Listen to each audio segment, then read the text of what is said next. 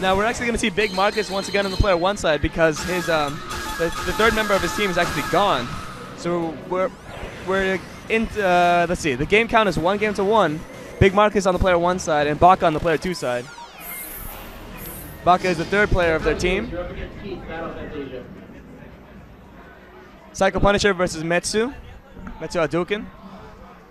And M. Bison, or at least in the estimation of one of New York City's finest players, Mr. Andre Lambert, he does say that Bison got helped out quite a bit in this matchup thanks to his new Ultra.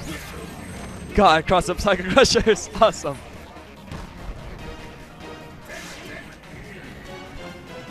Baka able to punish. Ooh, punishes that too. Is that option select?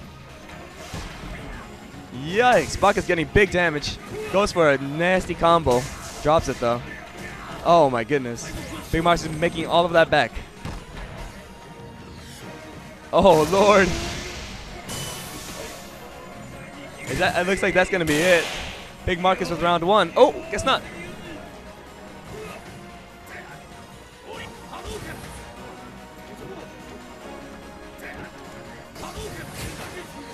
Oh, it wasn't quite enough.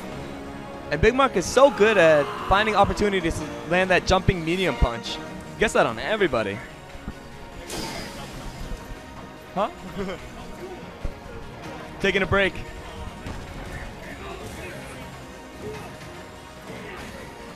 BigMarcus able to get in, but he's running into limbs right now. Whoa! I didn't know that worked. A lot of regular Tatsu coming from Baka. Baka crosses up. BigMarcus in the corner. Baka's got a full bar. Probably super punish that. Oh my lord. Every single round BigMarcus plays, he gets this.